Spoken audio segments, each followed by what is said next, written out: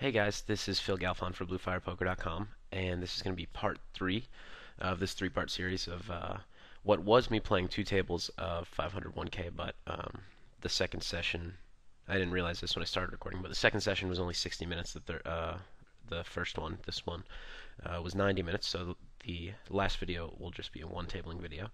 But hopefully we can get more into my reads on the players and uh, talk about the hands that I'm not involved in as well as the hands that I am involved in, given that we won't have as much to discuss or as many hands going on at once. Jack 5 suited there. With 150 big blinds, I think in a vacuum it's profitable 3-bet against almost all players. But if you're 3-betting every time you have a hand like that, then it becomes not profitable, assuming they can adjust. But given that Steve and I haven't played that much No Limit together, I think that I would prefer a 3-bet there, just because there's no history of me doing it, and in the future there probably won't be a lot of consequences for me playing a kind of unbalanced style, since he won't be playing with me in the future, so he won't be able to capitalize on the information he has. Ace King offsuit is a very standard 3-bet. I would probably 3-bet this 95% of the time, I would say. Maybe even a little bit more. I think it's a little bit important to sometimes be able to call like this against a lot of different players, a lot of tougher players, but um, for the most part it just plays so well to 3-bet. Um, it's one of the best hands you can have to shove over a 4-bet, and it makes your range, your 3-betting range, a lot stronger as far as hands that can shove over a 4-bet, because Ace King offsuit, there are a lot more combos of that than there are of queens, for instance, which is also a hand you can shove. So here with Ace Queen suited, I decided to call. Um, I definitely don't mind the multi-way pot with it, and it plays fairly well in a single raise pot. I would usually 3-bet this hand. Um, and actually, given that I just 3-bet him, he might be more inclined to 4-bet bluff me, and I would be shoving with a hand like this, but Z and I don't have a history of a lot of 4-bet bluffing, so I don't think that his 4-bet bluffing frequency would be high enough to where I'd be excited to 3-bet and get this in. I might still do it, but it's not a super attractive option. And I check call the flop, which is a little bit loose, but I think ace high is often the best hand. I do have the backdoor spade draw, which becomes relevant now, but is a small factor. And I do have two overs, and my overs are cards that he is going to barrel a lot of the time. So, assuming he doesn't have a huge hand, with all of his air, if the turn's a queen or an ace, he's going to be betting. Definitely, I think all of his gutters, flush draws, things like that, as well as maybe even like an 8 or 6s or ace 5 or something like that for value / protection. And then I think a lot of just pure air. So I get value in that respect. And like an ace or a queen, a king is a card that he's going to barrel on a lot. So I think the possibility that ace high is good, combined with my equity, my immediate odds and my implied odds, I think that if he does have a good hand, or even doesn't have a good hand, he might be bluffing on a spade. And if he does have a good hand, he wouldn't really put me on a spade draw almost ever, and I more than likely could get a check raise in on the river and get it called. Now when the river bricks off, I mean, you can flip a coin, but I'd imagine I folded here. Z's capable of value betting me pretty thinly because he knows I like to call down, and his pre-flop range there is pretty tight. I mean, we just have a lot of history. I'll put it that way.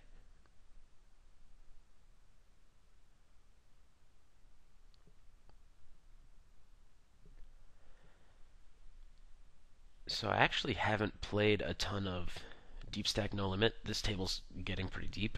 Around when they introduced deep tables, I'd started playing a lot more PLO, almost exclusively PLO. And even when games like this ran, the no limit games, they didn't run Most people just bought in for 100 big blinds because that or less because that's what they were used to. And the mixed games, the HA games, everybody bought in for. I think the max was 100 at all the tables. They didn't introduce deep tables. I don't even know if they have them now at HA. But I mean, I without this being a concept video on deep stack tables, which I may or may not be even qualified to make given my limited experience, but I can talk a little bit about some of the obvious adjustments that I see. I should have opened 8-4 suited there in the cutoff. But anyways, position just becomes that much more powerful. So I would be opening a much tighter range from early position, calling and 3-betting from late position with a much wider range. It looks like Z might be doing that as he just now 3-bet Mr. Smokey twice in a row. Or almost twice in a row. Anyways, hands like Ace King offsuit go down in value quite a bit until you start playing against players who are just super aggro. So a player like Tom Dwan can play a hand like Ace King offsuit, 200 big blinds deep, a lot more aggressively than, just say, a player like Z, who's a tighter player than Tom, doesn't have the reputation for bluffing as much and for being as crazy. Just because the more aggressive players are getting called down so light because of their wide bluffing range that top pair, top kicker becomes a pretty good hand to 3-street for value, to 3-bet and then 3-street for 200 big blinds for value. Whereas a tighter player, a lot of the times they get called down on 3 streets in a re-raise pot for 200 big blinds and they just have top pair, top kicker, they're usually not going to have the best hand. So you sometimes have to play hands like top pair type hands a lot more cautiously. All right, this is pretty interesting. We can talk about this. Z 3-bet. Mr. Smokey called, and Z made a pretty small bet on the flop, which can really mean a lot of things. I think that on a board like this, it's tough for Mr. Smokey to have a hand that nails it because aces and kings will be 4-betting most of the time, and ace king will be 4-betting most of the time. Pocket threes is really what makes sense, and some big draws, maybe like ace 10 of diamonds. So Z doesn't have to bet that much because Mr. Smokey's range is super weak. So with all of Z's air, he can bet small and get a lot of folds, I think, because Mr. Smokey should have a lot of like pocket sevens or 8-9 suited, things like that, that will just fold to a small bet. And then, when he does have a big hand, he might have trouble getting all of his stack in, but I think it just plays better to be betting smaller there against Mr. Smokey's weak range. And in position, just gives him a lot of options. I mean, for instance, there, I'm not sure when Mr. Smokey raise folded because it looked like he took some time to fold after the raise. But I assume it was probably air, and he just, I guess, was considering 4-bet bluffing and decided not to. It would be pretty crazy. I assume Z had a good hand there, but he's definitely capable of not, and I think that would be a good spot to come back over the top. I think his raise was kind of bigger than I would like, just given that how big the pot was at that point, and Mr. Smokey's range is pretty polarized. He's not going to be doing that with like 8-9 of diamonds, for instance, and then shoving over a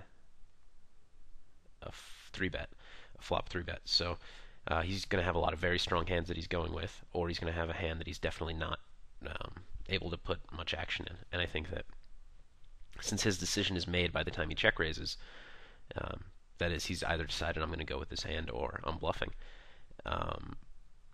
Z doesn't need to make a big raise to convince him of that. So either way, if Z had air or a big hand, I would have preferred a smaller 3-bet on the flop. So yeah, the other hand, I 3-bet queen 10 offsuit, but in kind of a standard squeeze spot, I think that Steve's calling pretty light there on the button, as deep Z is when Z opens, and queen 10 offsuit is definitely, I would categorize it as a bluff 3-bet, but it's one that has some decent potential as far as excuse me, just flopping top pair. Um, and like it hits enough top pair type hands that it plays well, but at the same time, a lot of the good cards, i.e. the ace and the king, good bluff cards, don't connect with your hand. So you get some folds on those boards, and you do connect with some boards. And I think just you take it down pre-flop enough to make it, almost profitable in a vacuum, given that um, I think they actually both respect my raise in that spot a decent amount.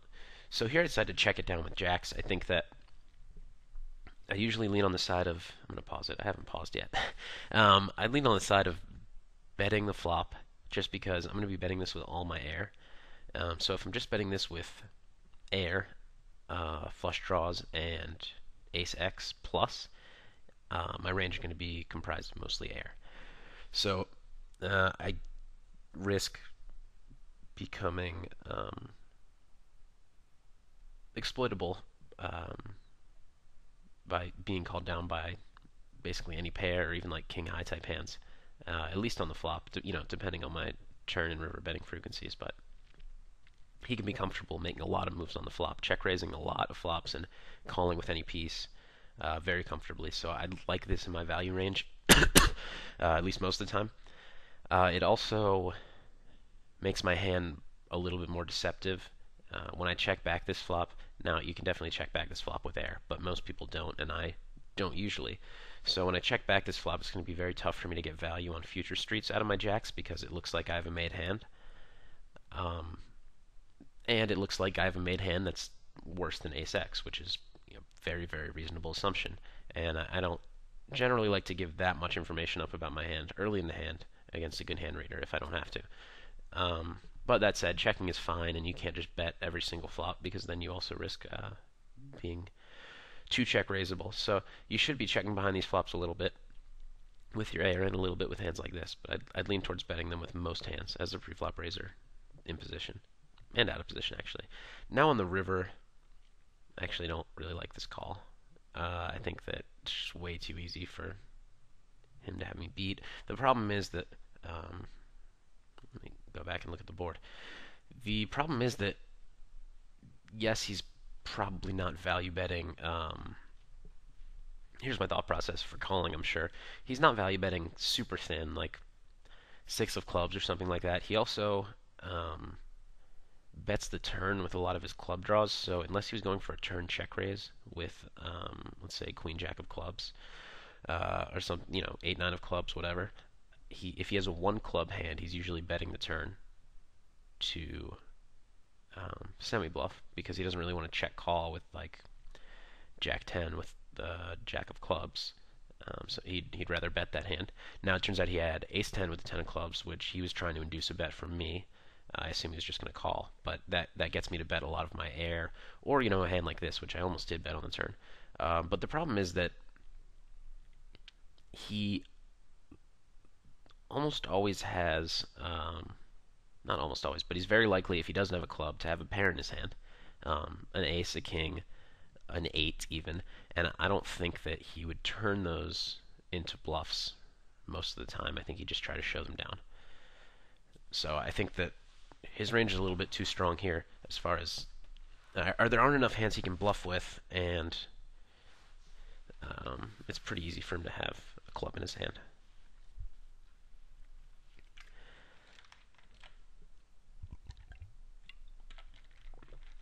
Not sure why I have a cough today. I'm sorry about that. I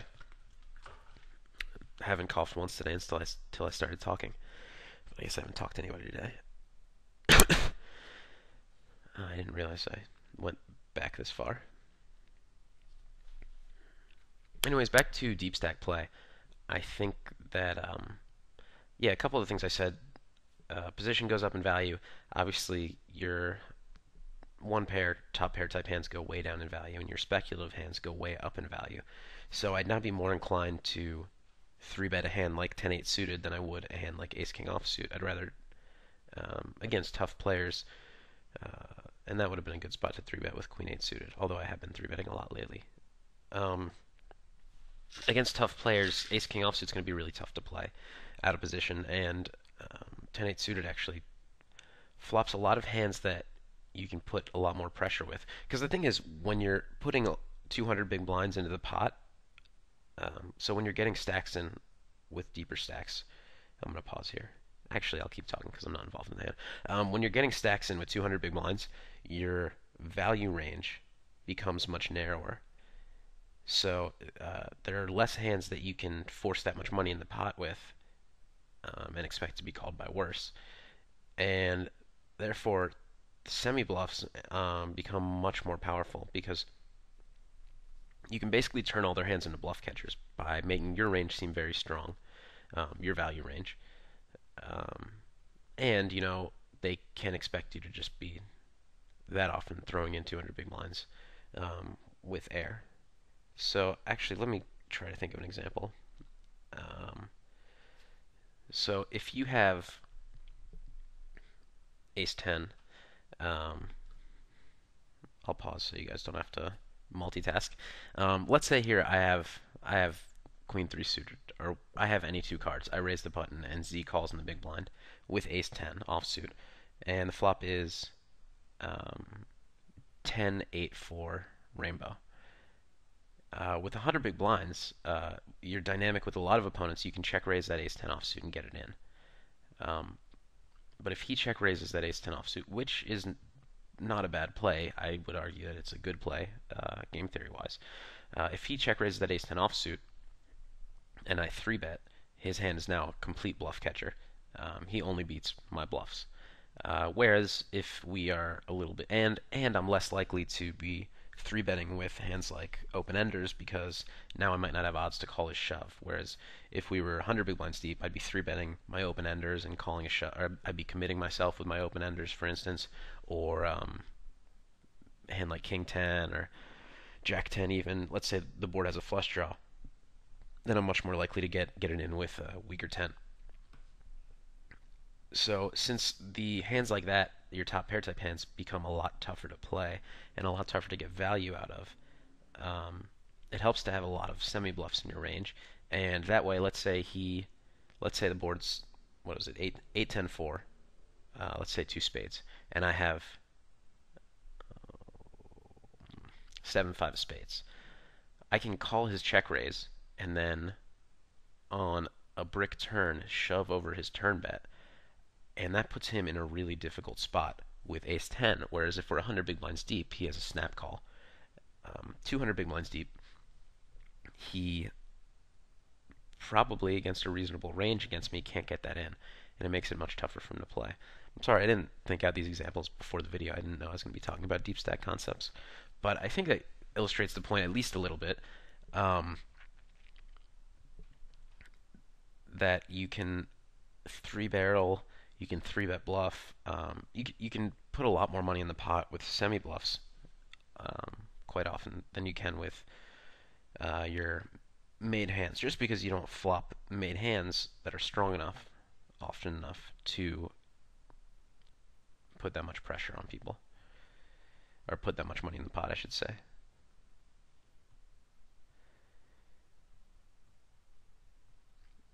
Another thing that's really important with deep stacks is deception.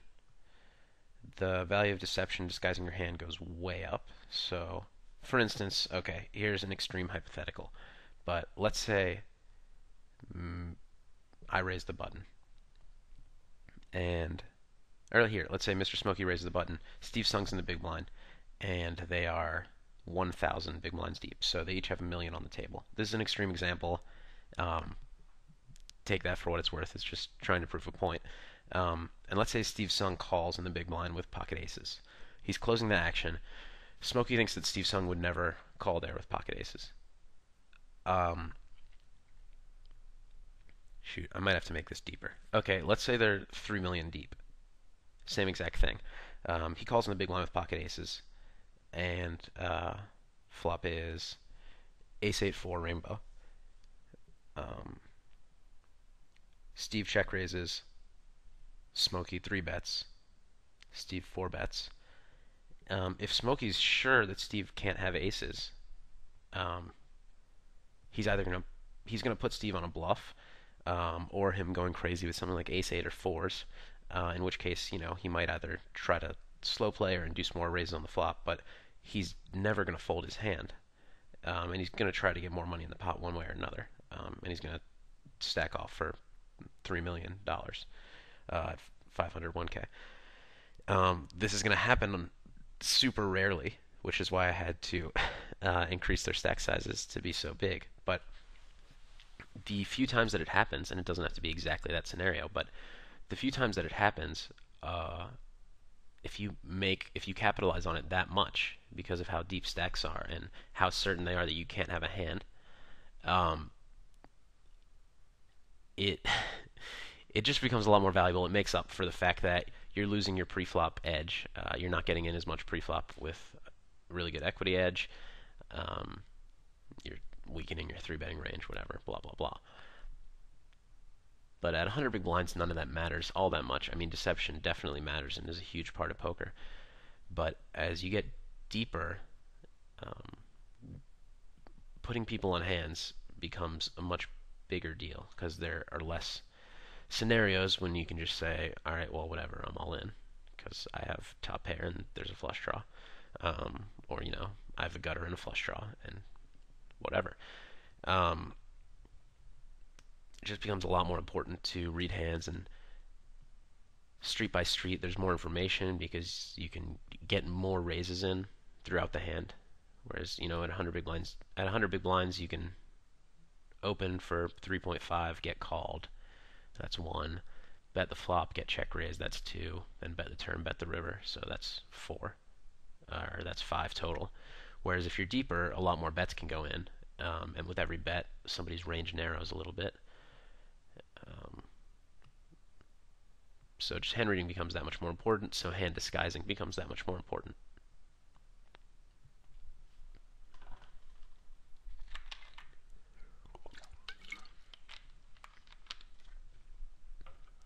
I hope the ace-ace example didn't scare you. That was a little bit far-fetched and um, not the best way maybe to illustrate that point, but maybe I'll think about it and come up with a better example in a future video. So here Steve leads into Z, who raised pre-flop. And he leads half pot, which is really weird. This is an unusual play that I don't run into a lot, and I don't know how I'd interpret it. But you can never go that wrong with stacks this deep, with raising this bet with a wide variety of hands, and calling it with a wide variety of hands, and making moves on later streets. You have good immediate pot odds because his bet's pretty small, and given that he didn't 3-bet, I think that tens and jacks are not really in his range. Jack 10 certainly is. Threes certainly are.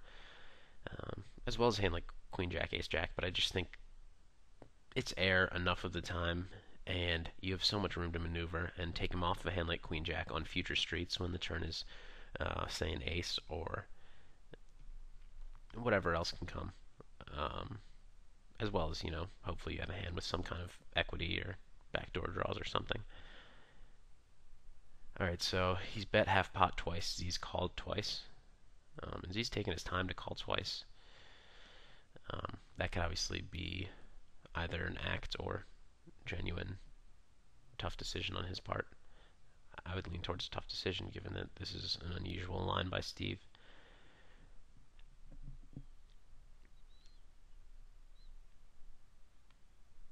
So he bets pretty big on the river.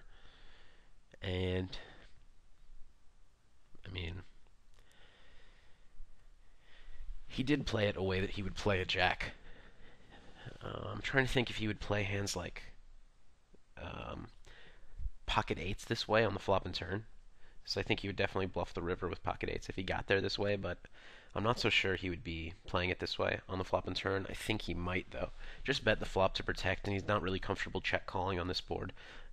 Same exact thing on the turn, just get Z to fold his draws and maybe get value from ace-high hands or get value from draws, what have you. And then now on the river, he's counterfeited. He can rep a jack pretty well, so we'll go ahead and bet.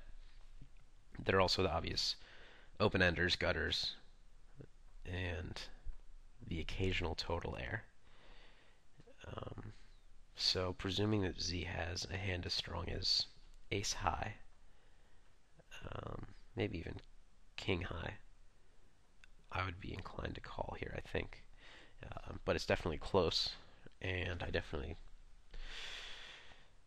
don't know enough about Steve's game or think that he has an exploitable enough game that I would be sure about a call there. That's just what I lean towards, and I like to call.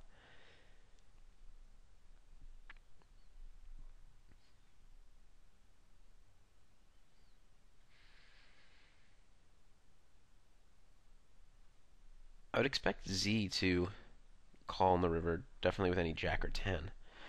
So I think he did have a hand like Ace High there, or maybe King High. He could have had a hand like King Queen, or even King Nine that he was, somewhat floating, somewhat calling for value, thinking that his King High was good enough of the time.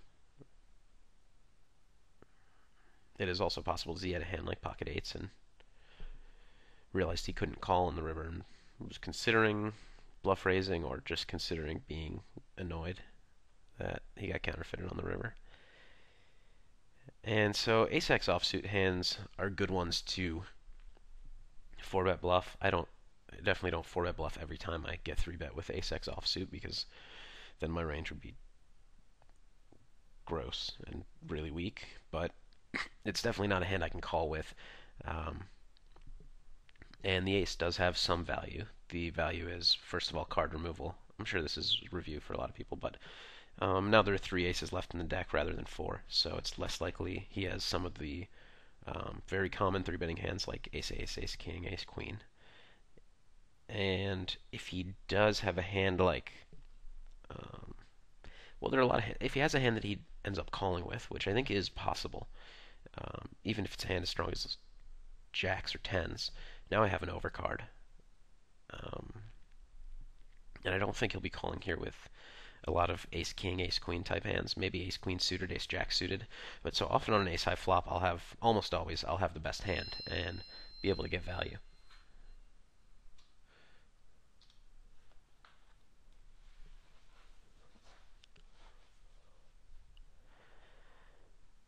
Queen nine offsuit is a fine open from the cutoff. I'm a little surprised I opened it and didn't open 8-4 suited, which I think is maybe a little bit better in this situation. Mr. Smokey ended up folding, which is obviously what I wanted to happen. I think that I I think I have a pretty balanced 4-betting range as far as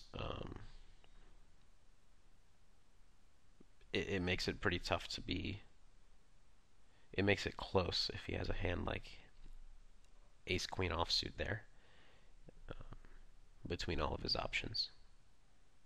I think that's maybe a good place to be. Maybe even ace jack suited is right where you want to be. I think that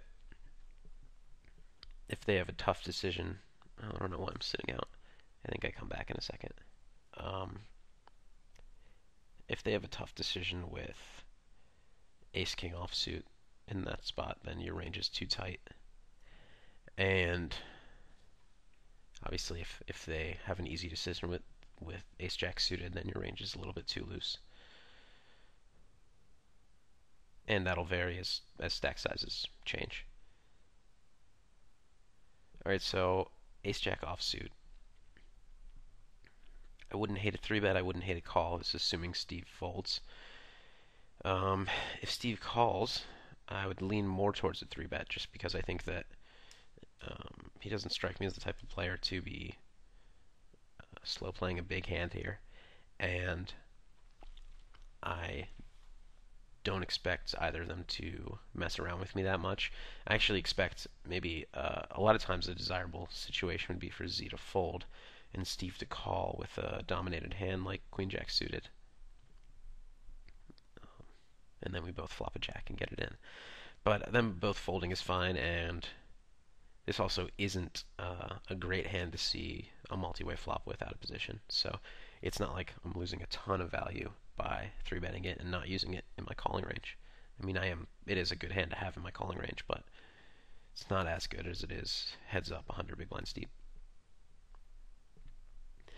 So 5-4 suited here is a premium hand in some ways this deep, and I definitely will never be folding it from this position. I'll be 3-betting or calling with it.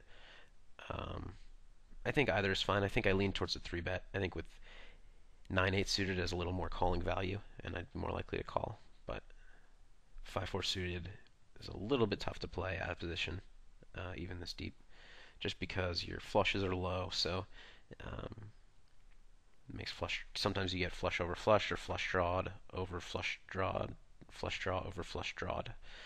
Um, and your top pair, your two pair hands aren't as good, and you're very rarely, almost never going to flop top pair.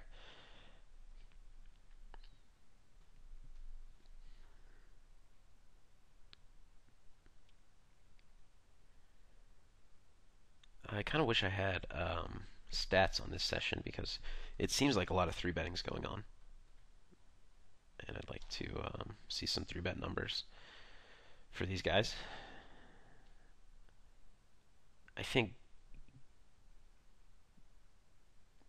I think that game theory wise, you should be able to three bet less out of position deep, but in practice, it oftentimes works better when you're deeper, just because people don't react to it well. I think people fold way too much to three bets when they're 200 big blinds deep. They don't four bet nearly enough, and when they do call, they don't make enough moves after the flop because, and that's in my limited experience playing deep. So, um, if some of you play deep stack, 10-20 all the time, I would trust your judgment over mine there. But it's just really tough to play three bet pots out of position this deep. And if you are up against a good opponent who is putting a lot of pressure on you, you need to tighten up your three betting range quite a bit, in my opinion.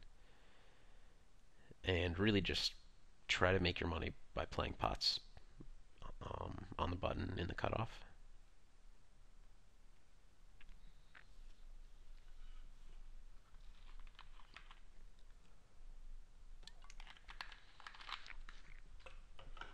King Queen offsuit, very standard raise, obviously, and really good flop for us. It's a flop that he'll probably expect us to see bet near 100% of the time, and we have a very strong hand, so we're towards the top of our range, very, very close to the top of our range. I'm not really sure what to think of his pre-flop calling range on the button. I think it'll be a little bit wider than it would be if we were shallower. Um, I definitely think he's calling the flop with any pair, with any ace high, and the occasional float. Definitely with sets, some percentage of the time. But I'm definitely betting again here for value. First of all, I'm still near the very top of my range, which, in practice, you should be thinking about what hands are going to call me, what hands are going to fold to me, what's the best way to make money out of this particular player. But in theory, game theory wise, when you're constructing a betting range, you should, I mean, let's pretend there's no check raising range and no slow playing range. When you're deciding what to bet, um, you definitely want to always be betting your very strongest hands and your very weakest hands, at least let's say on the river. Um, you want to have a good amount of your weak bluffs. On the turn is a little different because you have semi bluffs and you want to have better semi bluffs, but you want to have some bluffs and you want to have your strongest hands. So this is a really standard bet, but I'm saying in this situation, if I had a weaker hand, even like I don't know, ace eight, 10-8, I'd likely go for another street of value and possibly three, just because I'm still kind of close to the top of my range in that spot. And this is a board where it's very tough for him to have me beat. Um, I think that he is not playing hands like 8-3 suited. 8-5 suited he probably is calling, but I think he would 3-bet that a decent amount of the time. King 3 suited, King 8 suited, King 5 suited, I think kind of the same thing. And same with 5-3. I think that he might be playing all of those, but I would expect him to 3-bet much more often than just call. So I don't expect him to have two pair very often. He can definitely have a set, any of the sets really. But, just hand combo wise, there aren't that many of them. So I'm not going to concern myself too much with that. Ace King is definitely possible. I'd expect him to 3-bet that close to 80-90% of the time, though.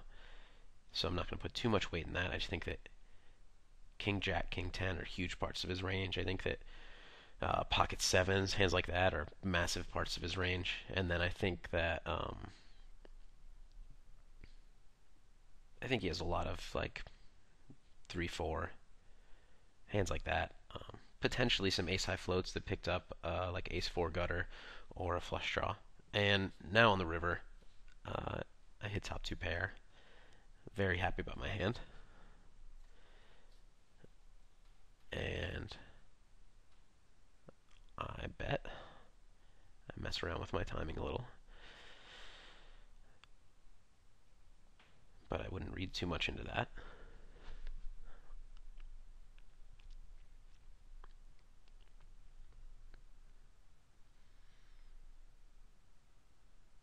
And he shoves. And I'll pause it. It's a little bit tougher than it looks. I mean, it looks like I have top 2 pair, and I should snap call.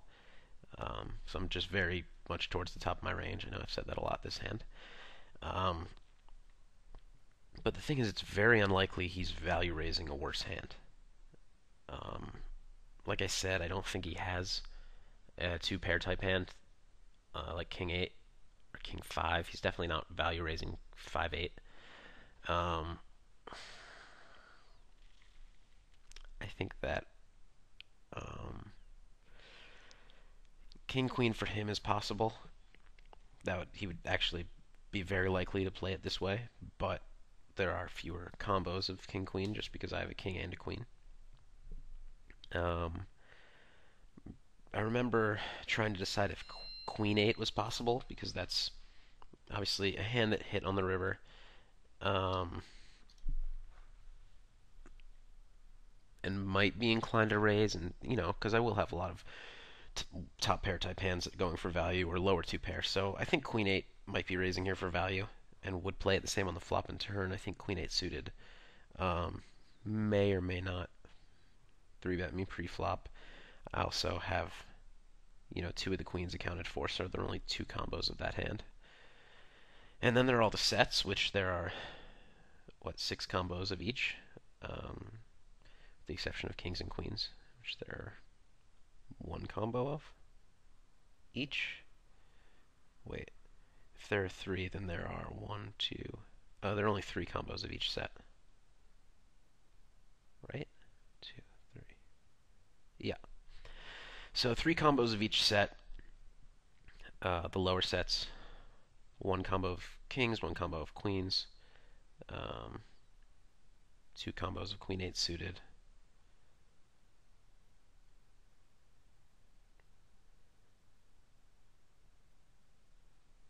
Four combos of King Queen. Sorry if I got any of this wrong. But anyways, the question becomes then, how likely is it that he will turn a hand like Ace 4 of spades or Ace Jack of hearts or pocket fours or 8-7 of clubs into a bluff here? Because hand combo wise, he's going to have those so much more of the time. And that's a question that I really, don't know the answer to. If I knew the answer to that, it'd be an easy decision for me. I obviously ended up calling because I have top 2 pair, but I do think that it is a close decision. One thing that did make me lean further towards calling is that it is possible we're chopping with King Queen, very possible. I thought that Queen 8 suited was somewhat possible. And just the fact that there are very few combos of sets and very many combos of other hands. So he doesn't have to be turning his made hands into a bluff that often for this call to be correct. And one justification that I hate to use too much, but it's never that bad to use, is that I am very much towards the top of my range. And against a tough player, that is something to consider. You risk being exploitable if you don't call with the hands at the very top of your range, assuming that they're somewhat balanced. So he did have bottom pair that he turned into a bluff. The fact that he called with deuce 3 suited made a few of the other things I said a little less likely to be true, like that he would call, or that he would be unlikely to call with 3-5 suited or 8-5 suited or 8-3 suited. And more likely to 3-bet those because I'd put 2-3 suited somewhat in the same category, and the King X suited. But those didn't matter on the river, but they mattered on the turn. And it actually makes my river call slightly better since it is possible he could be raising a King 3 type hand for value.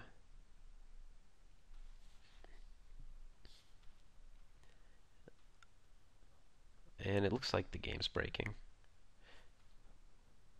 And I'm not really interested in playing Z heads up.